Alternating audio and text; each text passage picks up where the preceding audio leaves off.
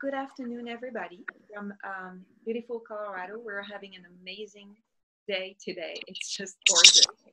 Um, so my name is Edwige Simon, and I am the director of the Graduate Certificate in Language Teaching with Technology. It's a program that is offered by the University of Colorado Boulder, the Division of Continuing Education. And I'm just going to say a few words, and then I'll introduce Peggy. So here you are on the homepage of the certificate, right? I believe you can see my screen. I shared it. And we have a slider with all of the events that we have going on right now, including this webinar and the next webinar next month, which will be offered by Trent. So the certificate is a fully online professional development program for language educators. It is designed just for language teachers. And as such, it's pretty unique. It is not a research-oriented program. It is for in-service teachers.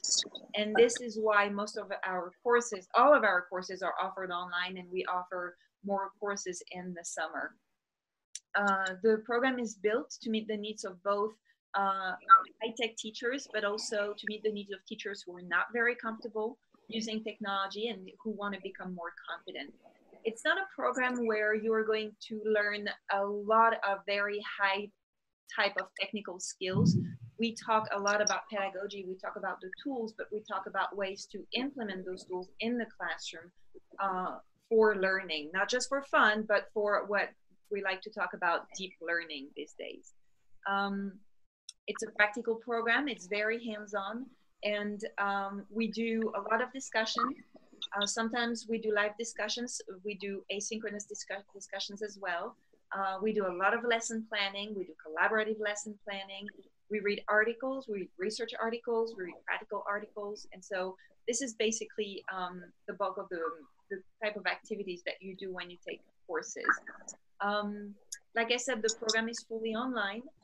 We are offering courses in fall, spring, and summer. And we have more courses in the summer.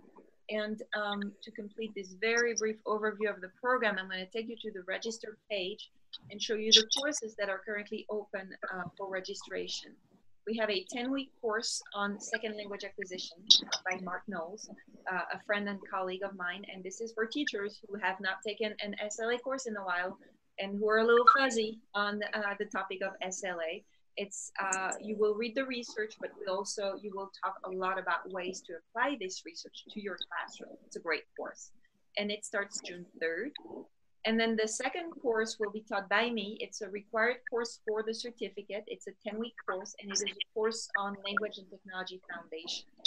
We talk about the SAMR model. We talk about using technology at higher levels, not just for fun, not just for entertainment. We talk about assessment. We talk about ADA compliance. We talk about copyrights. We talk about universal design, the ACTFL standards. So because it's a foundation course, we really cover a lot of the very important and important topics. And then we have a special topic course on digital games and language learning. This one is an 8-week course. No gaming experience required, but you will play games if you take the course. And finally, we have a 1 credit hour course. It is 6 weeks, and it is for our rusty teachers who don't often have a chance to practice their French and their Spanish because they teach French or Spanish all year long, and they get a little rusty. And this course pairs you with a native speaker, but at the same time, you also talk with your class about your experience, about the challenges of oral proficiency and maintaining it. We talk about foreign language anxiety and how to get our students to get rid of this anxiety and feel more comfortable speaking. So this concludes my little overview of the program. If you have any questions, you have my email. On the homepage, on the very first slide, you have a link to a series of webinars that I will be leading on the summer courses. So I'm going to close this window. I'm going to stop sharing. And Peggy, do you want to take control of the screen for your presentation? And I'm going to introduce you. So Peggy Veal is my friend and my colleague. She's a French teacher at the Colorado STEM School and Academy. Peggy, I looked up your town, and your hometown is 50 miles from my hometown in France. Nice. So we're almost neighbors, and it's kind of funny that we met here in Colorado. You mean our hometown in France? In France, yes, yes. 50 miles. Your hometown is much bigger than mine, though, 10 times bigger. And so today, Peggy is going to talk about teaching French through STEM, or teaching French through STEM, STEM through French. Peggy, I'm going to let you share your screen so that you can share your slides. And then at the end of the presentation, I will email everybody the slides so you will have them. I'm going to be monitoring the chat room. And if you have questions during the presentation, just use the chat room, and I'll let Peggy know that I have some questions for her. Sounds good, everybody? If you could just nod, make sure you can hear me. All right. I think you should be able to see my screen shortly. All right. Now I can't see you guys anymore, though. Yeah, it's a little odd, Peggy, to not. Okay. Just making sure you guys are still there. Okay, so I'm just going to get started just with kind of how this came about for me. Not only because I teach at a STEM school, but also because I'm an addict of documentaries. I don't know if you guys like to watch documentaries, but for me, especially French documentaries, I'm always looking for them on Netflix to see what else I can learn about. And I'm just one of these people that loves to watch how things are made and how things are built. And so one day I was just watching some documentaries on YouTube, actually, and just fell on this documentary on how maple syrup was made. And it was a documentary from Canada, obviously, and so it was in French. And I'm sure you guys can relate when I say this. I have a really hard time doing anything in my life without trying to figure out how I can use it in my classroom. Even when I'm in a store, usually if I can't look at anything without thinking, oh, I wonder how I could use this in my classroom. So this is kind of how this whole thing came about as far as incorporating STEM in my classroom, teaching French, even at kind of the lower levels, the French 1A and 1B, and then on to French 2 and 3. So as you can see on this slide with the title saying as if French wasn't enough, sometimes it's easy to think, oh, I already have a big, heavy curriculum that I have to teach with grammar and vocabulary and all these other things that I have to teach in 1 year. How can I possibly incorporate science and technology and math and all those different things that are on our evaluation that we have to incorporate? And now that STEM has become a thing, we hear a lot more, that we need to add this onto the mix as well. So I guess my argument for that would be that we all have to face the fact that our kids in our classroom are most likely not going to become French teachers. So as much as we want them to understand the grammar and the vocabulary and be able to express themselves in beautiful formal register of language, truly what is probably going to happen is a much more minimal amount of communication and most likely not informal register. So I figured with that, why not try to teach as much communication as I can, and hopefully the grammar and the vocabulary happens kind of in the middle of that. So as Edwige and I were discussing, there are a ton of immersion schools that are popping out everywhere. We have all the Global Village Academies that are coming out, and then as Edwige said, Utah has hundreds of them now that are teaching other topics in a foreign language. So the kids are in first grade learning math in Spanish or learning social studies in French. So I feel like that's kind of the way things are going. And if we don't adapt to that, we're going to end up, losing our jobs or not being able to do what we are asked to do. So, also that AP changed about, 4 or 5 years ago to an exam that is also theme-based, and those themes incorporate a lot of the STEM subjects, such as the environment, the technology, and all different scientific topics that we have to incorporate. And why not incorporate them from the lower levels right away so that our kids can build up the vocabulary to be able to discuss things like pollution or natural phenomenon that happened around them. So some of the things that I like to use in the lower levels, the 1As and 1Bs, are resources that my parents used to use for me when I was little.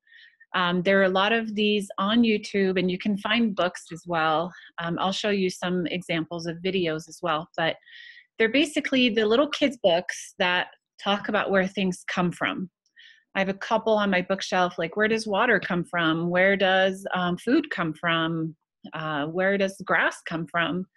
And they're at a very low level of vocabulary with very simple tenses, like the present tense.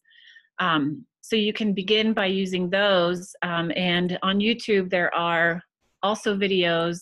I'll show you in just a second what they're called, but they're of the same concept of just a very simple, maybe kindergarten level topic, like what is the temperature of the sun, or what is space, what's a star, what's a planet. And so you can begin with those simple words that you would teach anyway if you were teaching the weather, or if you were teaching nature words like trees and parts of the house also, when you're teaching those units. So you really don't have to change a whole lot about what you're already teaching. You would just do it via a topic that is STEM based. So I just want to get real quick to what those videos are called on YouTube before I forget. I have to look them up, but I think they're called, I'll see on my future slide. I wish I would have put it right at this point of the presentation, but there are these little kid videos on YouTube that approach these same topics. So how are Band-Aids made? Or what does a doctor do? Those types of things. So it's really easy to find little kid resources on YouTube or on paper on books that you can use for STEM subjects. So when I watched my documentary on how to make maple syrup, I thought, wow, that's actually incorporating a lot of simple topics like how the tree works and how osmosis works. And mind you, I'm really bad at science, so don't think that I'm coming from this scientific background and that it was easy for me to incorporate it in my class, because I'm really not a scientific person. So I was learning at the same time as the kids. But when I was looking at the documentary, it started off talking about the history of Quebec and the geography of Quebec. And then it talked about the different parts of a tree, the roots, the trunk, the branches, the leaves. And then it talked about the chemistry of what happens when the sun shines in the spring and when the temperatures rise, and how that changes what the tree does and its overall job depending on seasons. So as I'm saying this, I'm sure you're thinking about, oh, well, I teach seasons and I teach the weather, and that's, you know, the sun shines and it's warm and all those different things that I was already teaching in my French 1 class. I'm going to stop for just a second because I just got a notification that my battery is low and I need to plug in, and I forgot to do that. So 1 second. That's funny. I thought it was me. And so I'm fishing for my cable.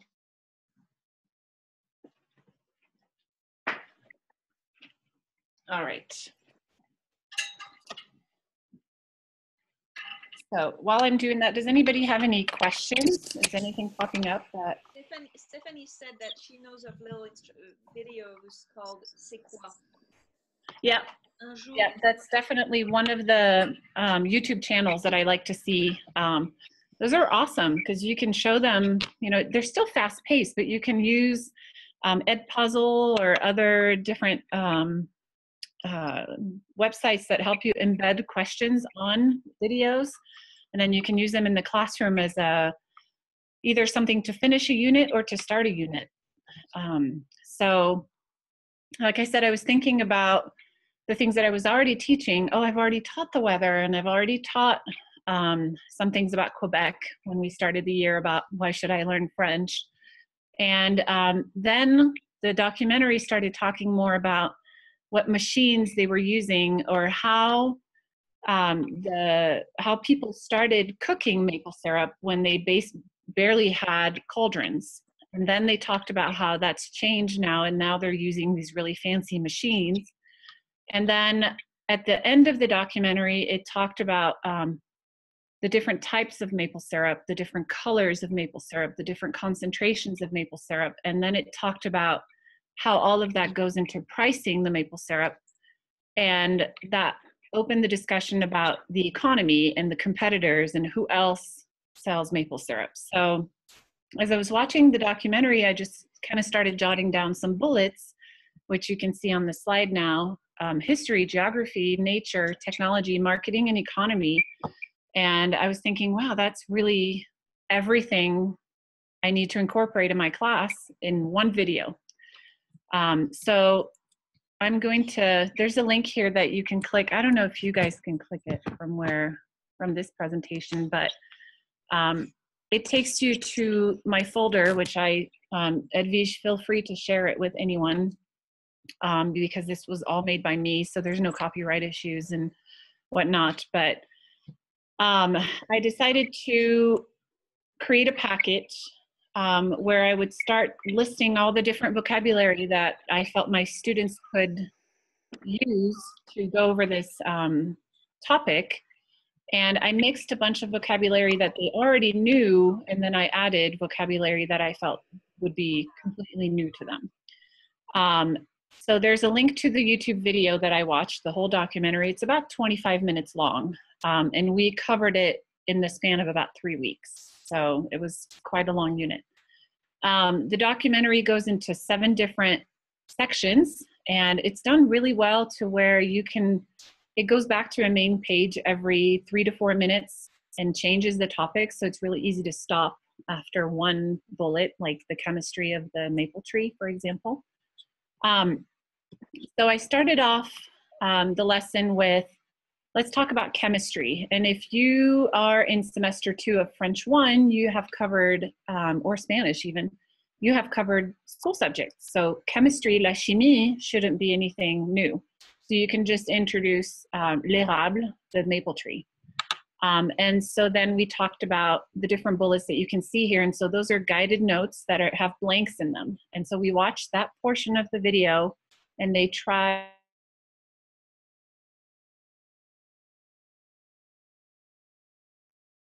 Did we lose the sound?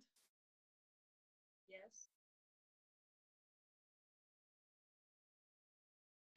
And a lot of the kids had learned a lot of those concepts already in science. So a lot of it was, they were really proud to say, oh, I know what it's talking about. It's this. And it's the reaction of the sun with the leaves and the temperature. And so everything was more of a deduction, which is what I love about the incorporating STEM in my class, is that they already know this stuff. We're just putting it in words that they can put on paper. And then we did, I'm gonna go back to my folder real quick. I put together a sheet where the kids could see the parts of a tree, and we talked about, this is a tree in the spring. It's coming up, there we go. This is a tree in the spring. What does it have on it? Different parts of the tree, the roots, the trunk. And then this is a tree in the winter. What's missing? What's the difference between nighttime in the winter and nighttime in the spring? What's the difference between nighttime during daytime in the spring and daytime in the winter? So we took probably 2 lessons just to go over this, the different parts of a tree and the different seasons and all the vocabulary that they already knew. So once we covered the parts of a tree and the seasons, then I showed them a history video. It's also in this folder, I believe. Well, it's in the packet actually. So I'm gonna go back to the packet, the student packet. So there's a video that has the history of maple syrup. So it's a very short video on YouTube, and it shows 2 members of an Indian tribe where one ends up leaving a machete in the trunk of a tree and then comes back the next day and realizes that something is leaking from the tree. And he ends up putting it, or this is a legend, so it's kind of neat too because it goes into legends. And so it talks about how he brings some of this liquid home and his wife ends up putting roast in it or some kind of piece of meat, thinking it was water. And then she cooks it in this. And then after she cooks it, it ends up being so sweet that they have this discussion about what was this and that wasn't water and where did it come from. And so it was a neat little story that the kids watched. And the whole video on YouTube, this whole 5-minute legend video has very little speaking. It's actually mostly just pictures and people acting, but they're speaking in a native Indian language, so there's really no dialogue per se. So it was just the kids discussing, well, what happened here and what were they talking about and what did they do to the tree and what what happened from that. So so that's what we talked about next, was the trunk and what happens when the syrup comes out, or the maple water. Then let's see if I can go into, so this is just the student packet. I have the teacher packet also in that folder that has all of the words that should be in those blanks. You don't have to watch the whole video to figure it out. We talk about how maple syrup used to be harvested with just little nails and buckets that were hooked up to the trees. And then we actually had a discussion as a class as far as what could be more modern. What would you do instead of having to go check the bucket every half hour, or what, and some kids actually came up with some ideas, which then we went into talking about the tubing system that they have now that collects the maple syrup. So lots of vocabulary goes into the unit, which I also gathered on this document. So what we did for this activity, I gave them this document, which you're about to see. And originally they just have the French and the English and the illustration. So I did give them both of the words. You could, I suppose, just give them the English and have them find the French, or have the French and find the English. There's a Quizlet that I made here for it if you want to do Quizlet live, which my kids love, to practice the vocab. But based on the French word, English word, and the illustration, they worked in partners to make a sentence, and it had to pertain to the making of maple syrup. So when you're talking about norms of quality, les normes de qualité, they had to create a sentence that said something about the norms of quality for maple syrup. You can see the word chemistry, la chimie. I mean, it's a fairly simple sentence. Chemistry is important in the making of maple syrup, but it does the job. So they were using the words in sentences. La lumière, light. Il a vu la lumière du soleil. He saw the light of the sun. Easy enough. For les feuilles, the leaves, les feuilles ont beaucoup de couleurs. So, and then we get into words like photosynthesis. And this is the part where, as I said, my kids were so proud to be able to say, oh, we learned this in science class, and this is what happens. And so he was really proud to put together a long sentence for this one. So I'm going to go back to the presentation real quick. So you can see in the packet, yeah? Peggy, there is a weird echo. Do you have another device nearby, or it's almost like we're picking up? Did it just start happening? Yeah, it started happening a minute ago, a couple minutes ago. Anyway, it's not. I have the air that came on about 3 minutes ago. Maybe that's causing. I don't know. Anyway, it doesn't prevent us from hearing you, but I was just wondering. Everybody's on mute, so it's okay. We can still hear you quite well, but I just was wondering. Okay.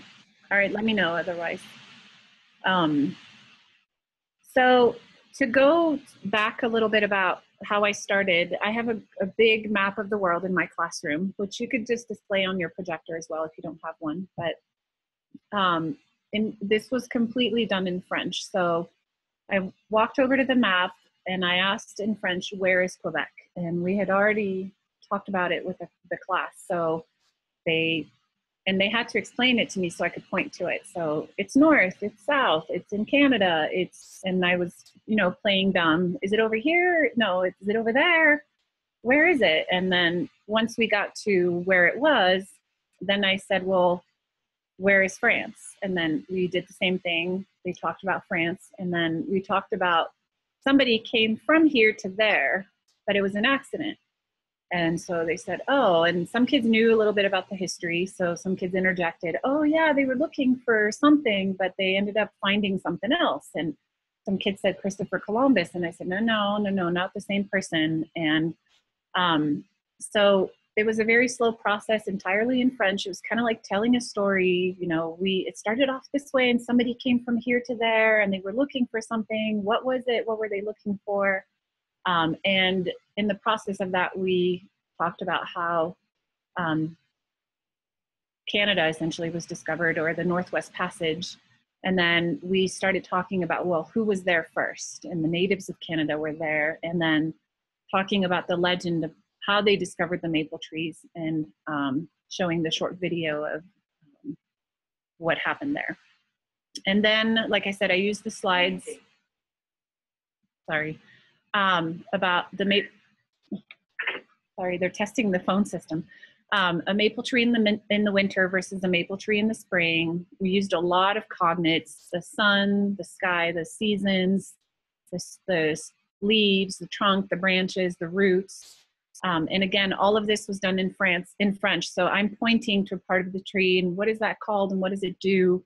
And then we talked about the verb briller, to shine. So I just want to point out, this was 1A and the kids got it. Using a lot of cognates and a lot of gestures. It was kind of like TPRS. So it just happened very easily. So then we went into weather. In the winter, it's cold, the tree is sleeping, you know, and I'm doing the gestures, the tree is sleeping. In the spring, the sun is shining, it's still cool, but not as cool. At night, it's cold, so the tree needs to stay warm. How does the tree stay warm? And talking about pumping, the tree is pumping something. What could it be pumping? And it's pumping water, but water doesn't keep you warm, so it's pumping water with sugar in it. And then the sugar goes up to the leaves, and then during the night it comes back, or during the day it comes back down. And oh, well, wait, if it comes back down, can we take it out? Yes, we can. We just make a hole in the tree and then we get the water that way. So I still remember that particular class this year where the kids left like, oh my gosh, I have no idea. Isn't that cool how that happened? Did you know I was doing this? And it was just really like they had just sat down to hear a story and participate in a funny story. So it was really cool. The next day we did photosynthesis. So I put the word photosynthesis in French on the board. They recognized it pretty much instantly. And then it was back to story time. So what happens in photosynthesis, and using pictures and cognates, we basically went over photosynthesis in French.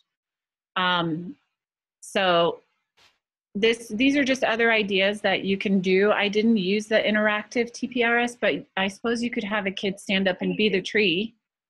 And then another one can be the sun, and then you tell the story, oh, the tree is cold, and you know, the kid who's the tree can show that they're cold. And oh, the sun is shining, and you know, the kid who's the sun can send some rays. And so there's all kinds of different ways that you can do it. I'm sure there are a ton of videos on YouTube on photosynthesis that you could show, like kid videos.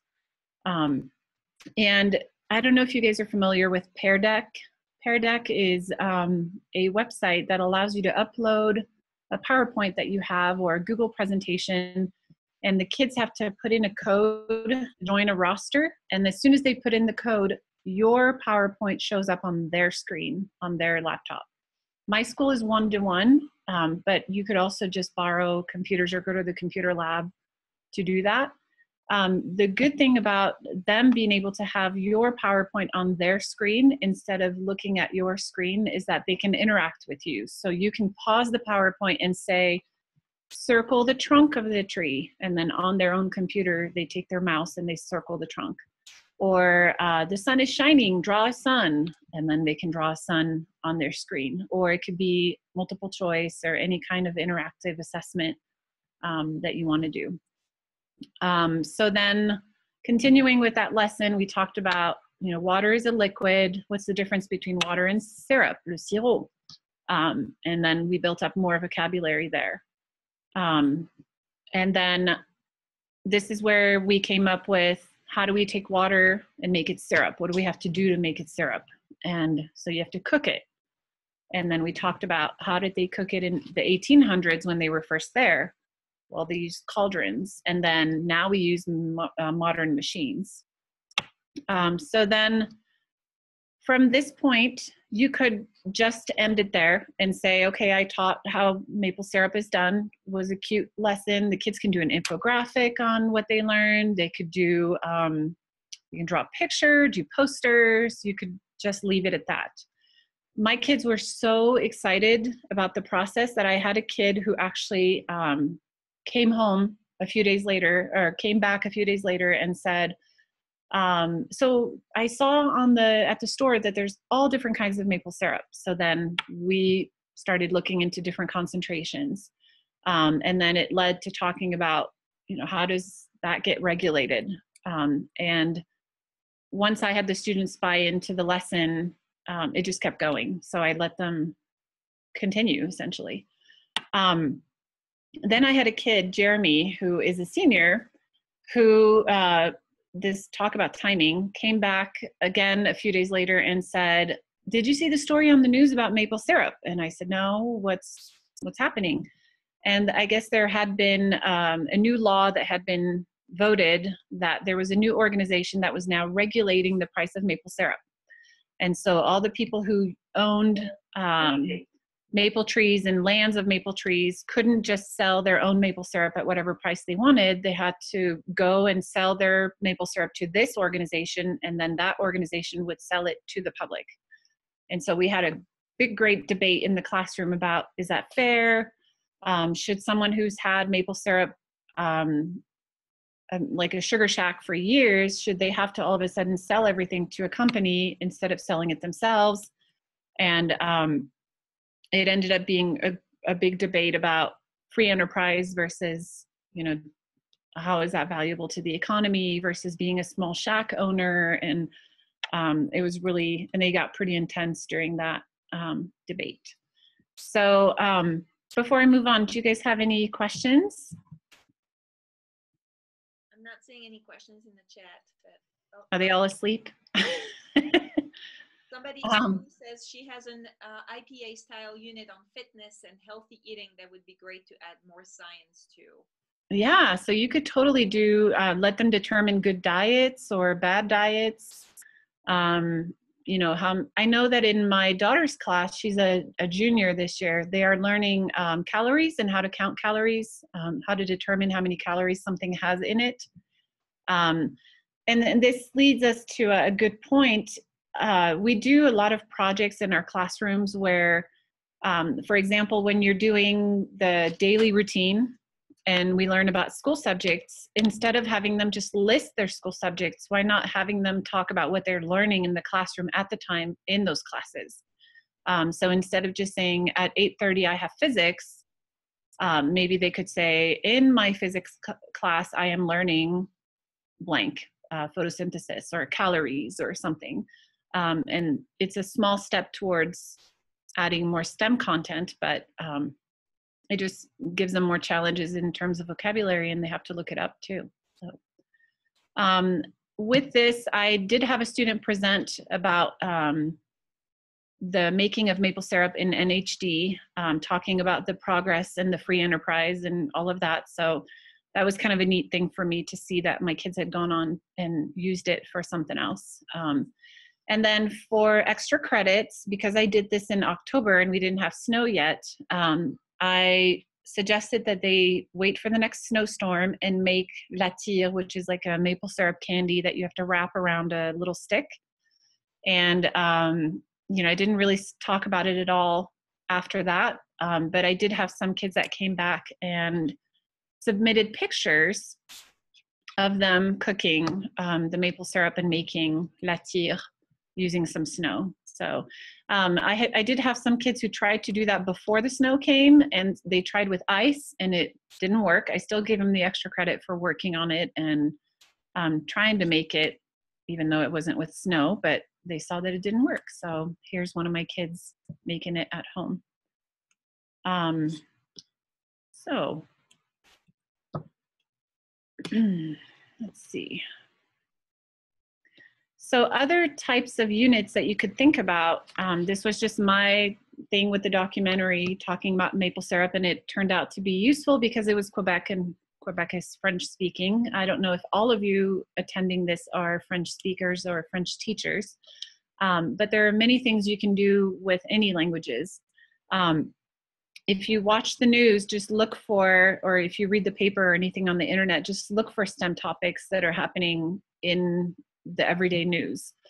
For French in particular, we are super lucky to have Thomas Pesquet, who is an astronaut currently on the ISS, the International Space Station, and he is constantly posting on Twitter.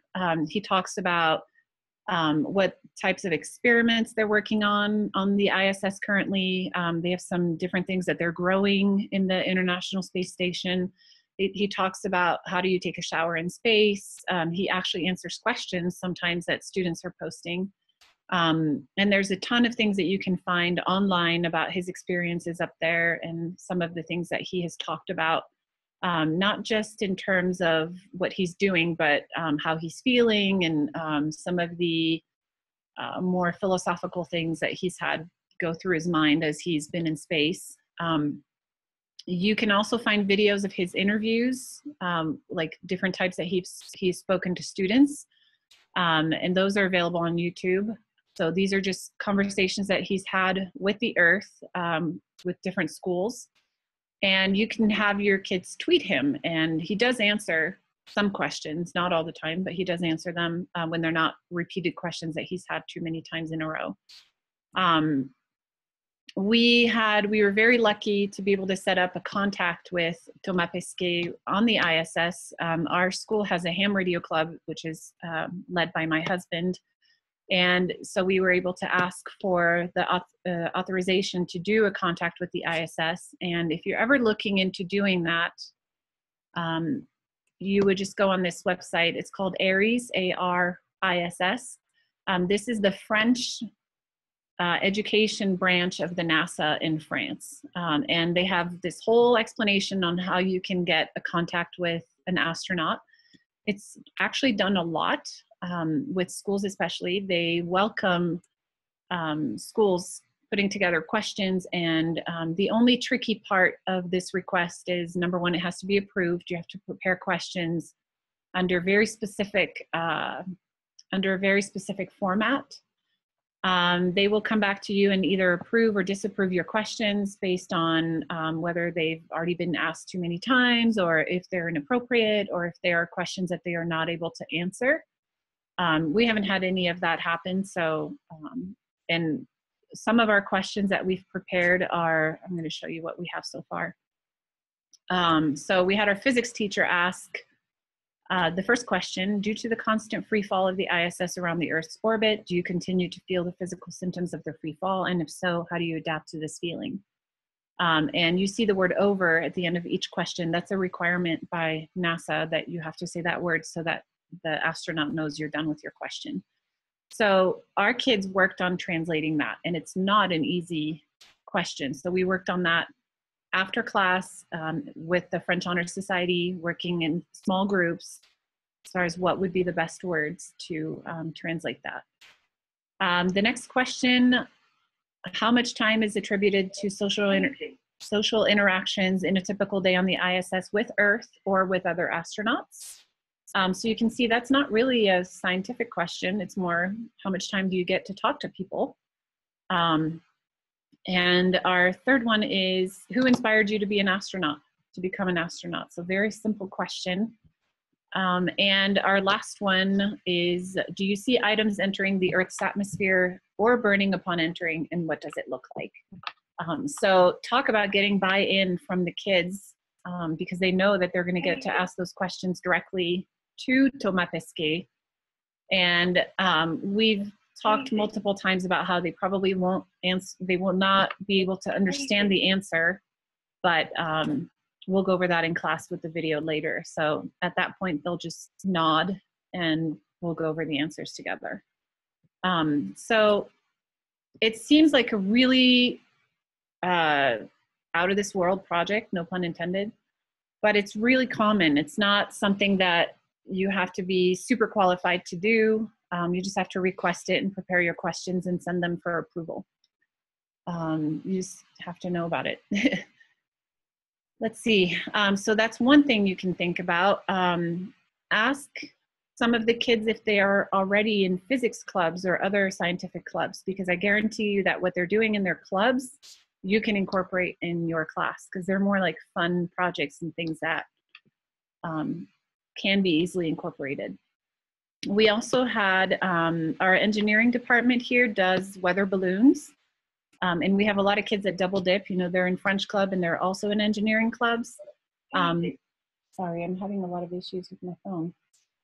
So we actually had our exchange school in France organize a balloon launch with us when we were there in March, which is a pretty big stretch as well. But basically all you have to do is, well, it's not all you have to do, but get together with the club that does a scientific project like that and then incorporate a way to put some French into it. So talk about the different parts of the balloon, talk about the weather conditions and all the things that you need to know for a project like that. Another idea that I had that I haven't looked into yet, but our kids at STEM here are very much into video games. And there is actually a website for Nintendo. Let's see. And it talks about all the different games of Nintendo, but in French. So you could incorporate some technology that way that I feel the kids would really connect with, because it's stuff that they like to do. So let me close some of these so I know where I am. Okay. So for us, things just kind of happened, I want to say, perfectly in timing. I have been working for 3 years on trying to build an exchange program for my school. So 2 years ago, we went to France with a small group. I had about 15 kids. We went to France and we stayed in host families and attended classes at a school called Genet, l'Institut de Genet, which is more of an agricultural school. So a little bit of an unusual type of school. And it was also a boarding school. So the kids that we took there got to see a school that is, I guess, somewhat like their STEM school that has a different focus in education. And they were taking classes on how to take care of animals and biomedical fields and all kinds of different things like that towards graduation. Unfortunately, the person that was taking care of the exchange on the French side was extremely disorganized. When we were in France, he had forgotten most of the excursions we were supposed to do. So I decided not to repeat the exchange with that school. Last year, I worked with my original school that I went to when I grew up in France, and we had a great trip, but unfortunately the school couldn't return, I don't want to say return the favor, but they couldn't come here and do the other side of the exchange. So that wasn't going to work out for us as well.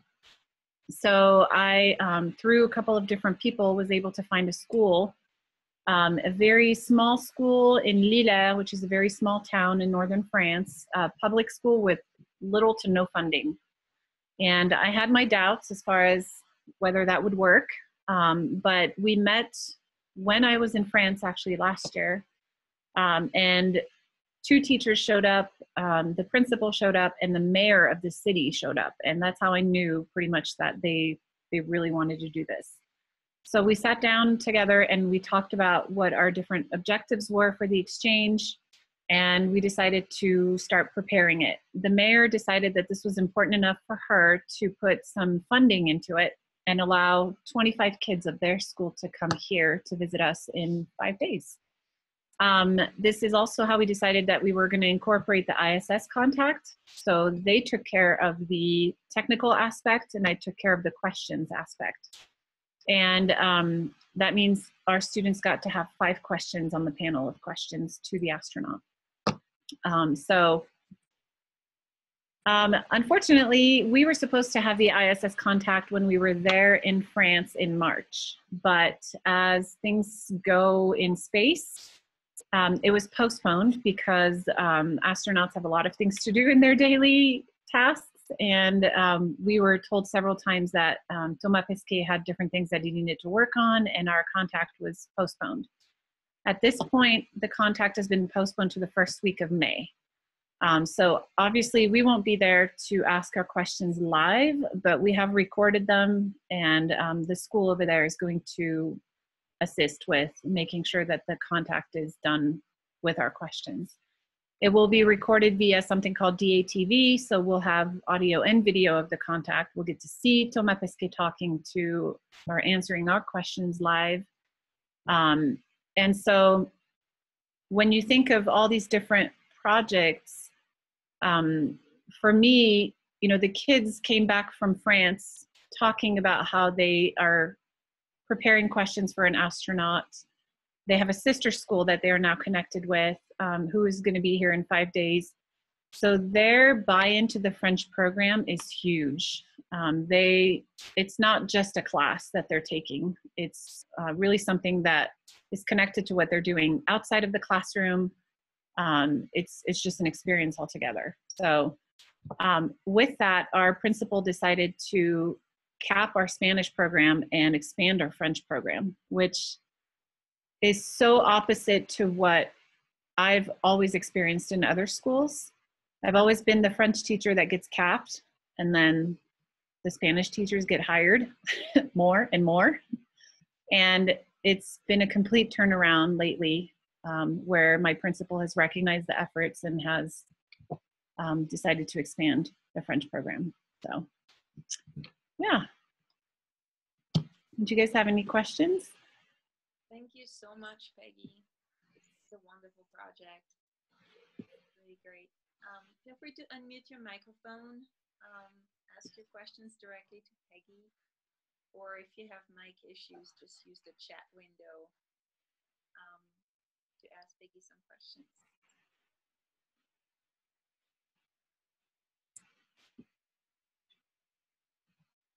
I'll try to see if I can. I think I'm going to stop sharing so that I can actually see the other screen. There we go. Yay. So anybody questions about the maple syrup unit, the astronaut, the sister school? Type them in the chat window. And feel free to use any of it from the folder. Edwige said she would send it to you guys. I will definitely email you the slides, and you will have access to the material that Peggy is sharing with you guys. Mm-hmm. So do you guys have any ideas, things that you're thinking you could do with, like you said, the fitness and healthy eating would be a really good one, because you could do a lot of parts of the body, you could do food, you can do science. Yeah, I think it makes sense to not start from scratch, but rather using things that you're already doing in your classes. Mm-hmm. What about math? What are some things that you guys feel you can do with math? Because we do temperatures and things like that, which is science, but it's also math, converting temperatures and any ideas? I know I did a unit, oh yeah, metabolism, aerobics, yeah, totally. When we did, when I did a unit on clothing, we also talked about different hemispheres having different seasons. So when it's winter here, it's summer somewhere else, and then you can talk about different hemispheres, which the kids get really confused about. Well, is it still December over there? But if it's December, is it winter? Is it summer? So you end up reviewing all the months of the year and all the seasons and the weather, clothing, what should you wear in December in that country versus this country. So I've asked Peggy, and Peggy will write an article about her telecollaboration project with her sister school in France for the FLT Mag. I'm going to put the FLT Mag in the chat window. It's a online magazine on language teaching with technology. It's written by teachers. It's for teachers. It's completely free. So, feel free to subscribe or follow us on Facebook. And also, so you'll see Peggy's article there this summer. I've been pushing a lot for telecollaboration kind of projects. We actually have a course as part of the program on how to organize telecollaboration projects. I think they're a fantastic way to motivate students to really use the language and realize that it has practical applications outside of the classroom. And then if you guys don't have any other questions, I'm just going to announce the next webinar. I'm going to share my screen. Let me go back to the certificate page, and the next webinar will be by Trent. And Trent is a student in the certificate program, and I'm scrolling. I think here's the last slide. There it is. I'm going to take a picture before it slides away. Trent is a student in the certificate program, and we will be talking about virtual reality in the language classroom. And in case you find it intimidating, it's a really good project, but it's definitely a project that you could do in your own classroom. It's something that you could replicate in your classroom. So Trent will fill you in on how it is project, the technologies involved, the activities that students did. What I really like about Trent's project is that he uses virtual reality, he uses Google Glasses, but his project is really truly student-centered. It is the students who manipulate the technology. It is the students who are really doing the activity. So we have that to look forward to, and then we'll have a couple more webinars, but I'll announce them a little bit later. All right, everybody. Well, thank you very much for coming. If you have any questions about the certificate program, please let me know. Don't hesitate to send me an email or attend an information webinar. In the info webinar, I will show sample courses, sample discussion boards, sample activities. So you'll be, even sample reading, so you'll get a sense exactly of what you're committing to if you decide to join us. All right. Thank you again, everybody. Thank you. And to leave the meeting room, just click mouse over at the bottom right of your screen and click End Meeting. Peggy, if you want to hold on for just a couple minutes. And I'm going to stop the recording.